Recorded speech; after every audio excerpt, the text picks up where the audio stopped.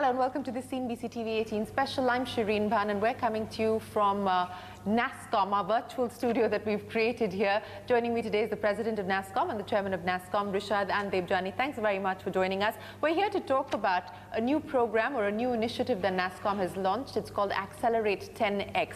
What's the point of this, Debjani? You know, NASSCOM has been nurturing the startup ecosystem for a few years now. Is the attempt now to go from scaling up, from starting up to scaling up, and what do you intend to do with this?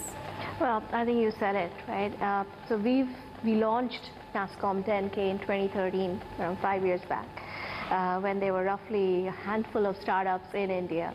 And the goal at that point was, in 10 years, we will reach 10K startups, right? And we'll create India as a thriving startup ecosystem. 5 years down, we are the third largest startup ecosystem in the world. And it's a growing startup ecosystem. It's 7% growth. But there's something else happening, and that's the way technology is changing everything around us, right? The advances in technology is providing opportunities to the entire industry to innovate, to disrupt, and to find the kind of solutions to India's problems that we've never been able to find till now, right? But that requires a very high level of innovation, a very high level of capabilities, and that requires scale. And I think it's time to look at the startup ecosystem and see how do we take them to that next phase where they can drive the kind of disruptive innovation that is required for India that will also bring in the scale. So Accelerate 10X is an initiative under 10K that will focus on bringing together the entire ecosystem, right? From the accelerators to the VCs to the tech companies, to come together and work together to focus on 100 of the best deep tech startups in India. Invest in them, work with them for around 6 months to build the capabilities that will allow them to innovate at a global level and create the kind of solutions that's needed. So that's the aspiration, Rishad, and I think that your target is what, to create about $15 billion companies by 2023.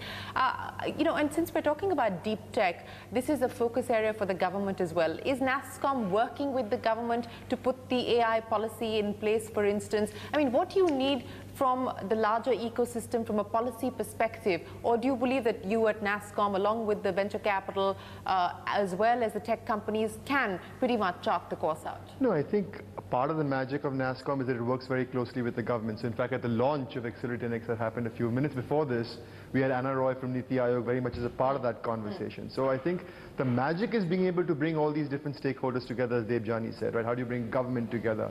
How do you bring corporates together? How do you bring venture together? How do you bring the skilling together? How do you bring these different capabilities together to ultimately create magic in building these companies? Because it cannot work in silos. And that's the credibility of NASSCOM and the magic of NASSCOM, that it's able to work across these different stakeholders, that it has the credibility to work across these different stakeholders.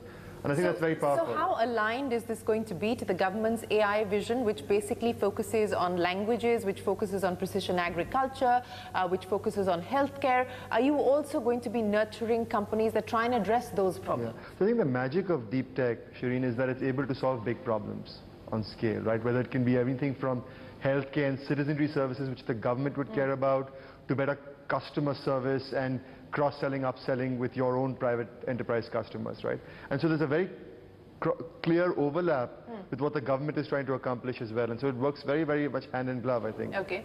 Any more clarity on when we are going to see the AI policy being put in place? I think they've already started. I mean, they've already started implementing the policy, right? You see new partnerships happening every day with respect to research, with respect to skilling. NASSCOM is working very closely with the government to drive the skilling agenda, the reskilling agenda. So how much of a challenge is that going to be? I was going to ask you this question a little later on, but since you brought this up, the skilling problem or the skilling deficit, if we were to truly capitalize on this deep tech opportunity. I mean, NASSCOM has put out a number of, in excess of $900 billion is what this sector could contribute by 2030. But do we have the capabilities? Do we have the skill sets in order for us to be able to maximize on it? That's the biggest job ahead of us. We have to build And this is one of those cases where I don't think failure is an option. We have to come together and we have to build the capabilities or the skills to be ready to leverage the technologies that Rishad just mentioned, to find the solutions and innovate at the rate at which India needs to innovate. So what's the plan for the skill part of this problem? So we've launched an initiative, NASSCOM Future Skills, which is looking at the technologies, around 9 technologies, which will have the biggest impact on job creation in India. These 9 technologies create roughly around 55 to 60 new job roles. So we're working with the industry to reskill around 2 million of the IT workforce in India, which is 50% of the total strength in the next 4 to 5 years for these new job roles. So that's an ambitious goal, and the government is completely supportive and partnering in the same.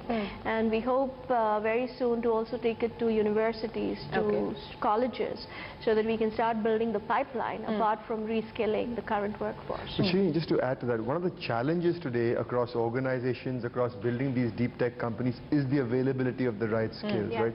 So building out those skills is a core requirement for winning. And that's a big focus across industry, across companies. It's going to be a huge focus, and getting that right is a start to winning. And what is the kind of investment that we're talking about in order for us to be able to bridge the skill deficit? I mean, you've got a target of reskilling 2 million people. What is it going to take in terms of investment? And largely it's being supported by industry. I mean, there is no government spending on it as such so far. Think of it as an ecosystem. Today, what NASSCOM has done, that's why I call it an investment. We've put together a platform, right? The platform today has content, 30,000 pieces of content. It has 200,000 members who are already participating on that platform. It has 10 to 15 large companies today who are already sort of very active on that platform. But it will be a marketplace, and people who use those services and want to build those skills will pay for it.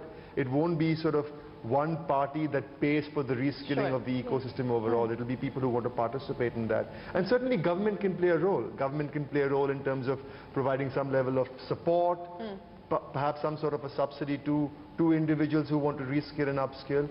But ultimately, it will be people who benefit from those services paying for those services. So I would think of it like a marketplace. Okay. See, the beauty of NASSCOM, and I feel very proud to say this, the one thing that we do, which very few people can do or organizations, is bring that ecosystem together, right? And bring them together in a way that they don't usually come together. So, for example, the platform has around 30 or 32 of some of the leading content providers across the world. And they've all come together to solve this problem, right? So when you have a problem that is going to impact the world, not just India, you will find that industries will come together, or companies will come together, and if they believe in that cause, and do their best to solve it. And enabling that is the magic. And it's going to be a crucial piece in order for us to be able to achieve the kind of targets that you've set out. You know, we talked about the skilling deficit. Let's talk about funding, Rishad. And, you know, NASSCOM says that funding has grown about 70% year on year, specifically for enterprises that operate within this space. But what's the bet in terms of patient capital? Do you believe that that is going to be critical in order for us to be able to build this out?